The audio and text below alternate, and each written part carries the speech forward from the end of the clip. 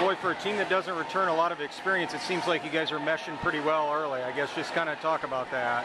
Yeah, well, we worked a lot in the summer to like work together and try to really, I guess, mesh together because we knew we didn't have a lot of experience. We were all going to be new on the court.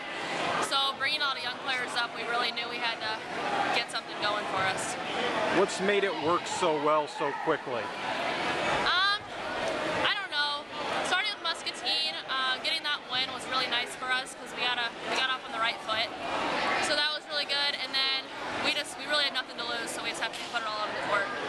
Last year, obviously, I think a lot of people knew where the ball was going to go most of the time when Danielle was in the front row. Seems like maybe this is a little more balanced team. Yeah. I guess just kind of speak to that, how there's a lot more options here in terms of where to distribute the ball. Yeah, we just have a lot of players that are in a bunch of different positions. We don't really like have one heavy side.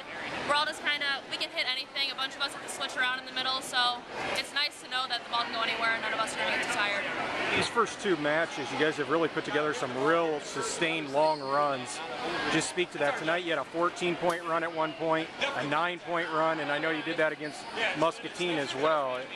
Just speak to that when you can get in that type of rhythm and get some long runs like that. Yeah, I mean, like when you get rhythm in any sport, it's really nice because the crowd's on your side. Obviously, momentum's going your way, so it's really nice. You have high spirits, so you just want to keep it going. Not that you guys didn't expect to be good, but has this surprised you how convincing and how easy it's been the first two times? Yeah, I mean, we did. We have a lot of people that, we lost a lot of players, so we knew it was going to be tough, and teams are probably not going to expect this, but again, we had nothing to lose, so we really had to just give it our all.